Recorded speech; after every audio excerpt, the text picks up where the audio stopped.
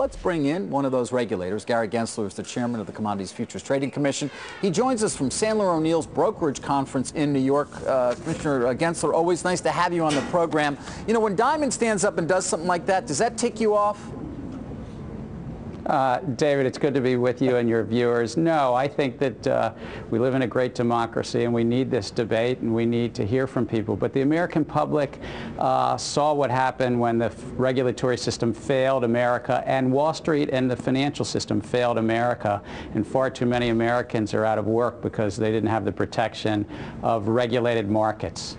Well, J.P. Morgan, of course, is a big player in the derivatives market. It was a key part of their profitability for any number of years. They continue to, of course, be prominent in that market, swaps, whatever parts of derivatives you want to talk about. What is it ultimately going to look like when we finally get the implementation that was outlined in Dodd-Frank in terms of profitability for many of these banks?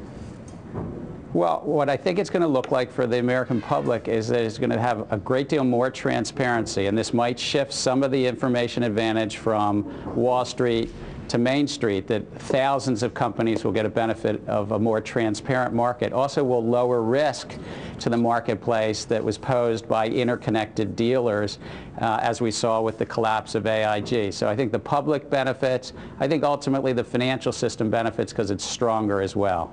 Wall Street Journal editorial today actually talks a bit about you, and specifically the date of July 16th, which under Dodd-Frank is when the old legal regime for so-called swaps contracts must expire to be replaced by the new regime. Apparently that's not necessarily going to happen, and we're waiting for a web posting from the CFTC about clarifications to guide the derivatives market for this interregnum. What can you tell us about that?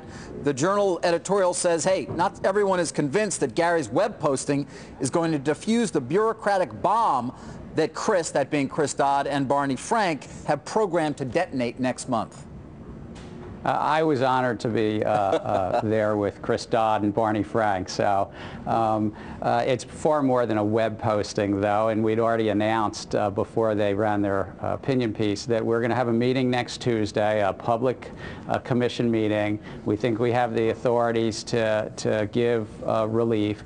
We've substantially completed our proposal phase of rules, but we're still working on finalizing those rules, and we'll be doing that throughout much of the rest of this year. And the public will get to comment. We'll put something out next Tuesday, I would envision.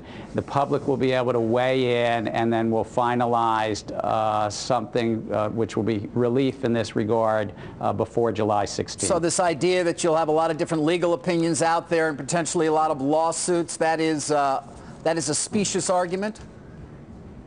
Well, I think that the Dodd-Frank Act gave us 1 year, along with the SEC, to finish our rules.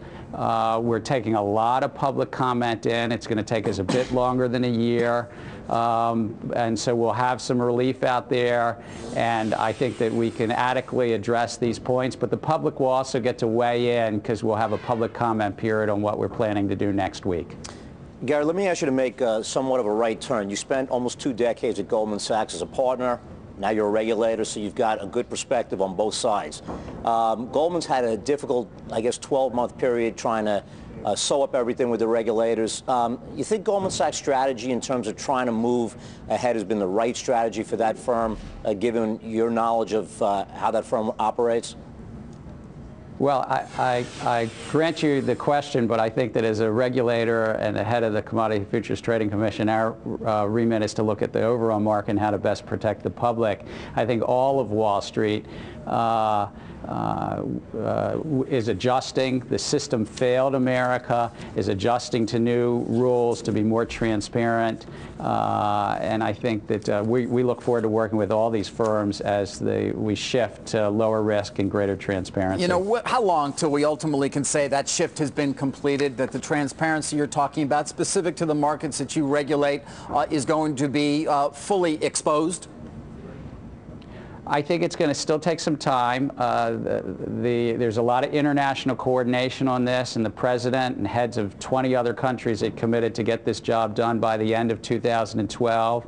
I think that we can substantially get our rules done this year in 2011. Then we can meet that timeline that the president had laid out with other heads of states about a year ago. You know, Gary, in terms of trying to protect the public and have increased levels of capital at the banks, I mean, at no point do you actually look at expected returns on equity, let's say, given higher capital commitments necessary, and try to figure out whether or not banks' profitability will be affected as a result of these higher levels of capital? Is that something that gets considered at all?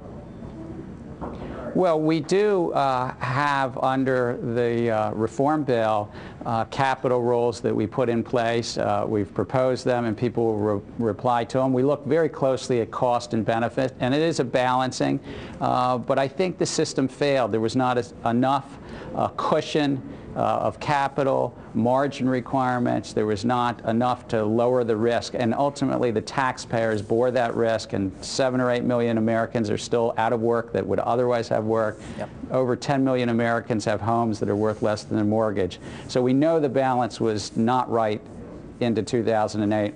We have to rebalance the system. All right. Gary Gensler, as always, very much appreciate your time. Thank you. Thank you, David. You're welcome. Gary Gensler, Chairman of the Commodities Futures Trading Commission.